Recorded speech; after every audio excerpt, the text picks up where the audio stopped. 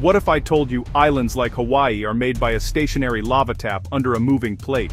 Think of a hotspot as a fixed blowtorch in the mantle. Melt rises, breaks the crust, and a volcano grows. Hotspot, island factory. As the tectonic plate keeps sliding, the original volcano goes quiet, and a new one sprouts above the hot spot.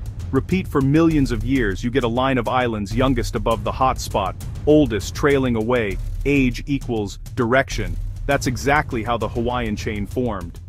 The big island sits over the hot spot Kauai, farther northwest, older Oahu, farther northwest, older.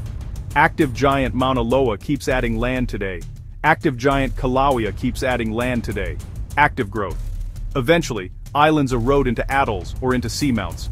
Midway is a former island, the Emperor seamounts are former islands. Hotspots help geologists track plate motion, peek into Earth's deep heat engine, Earth's heat map.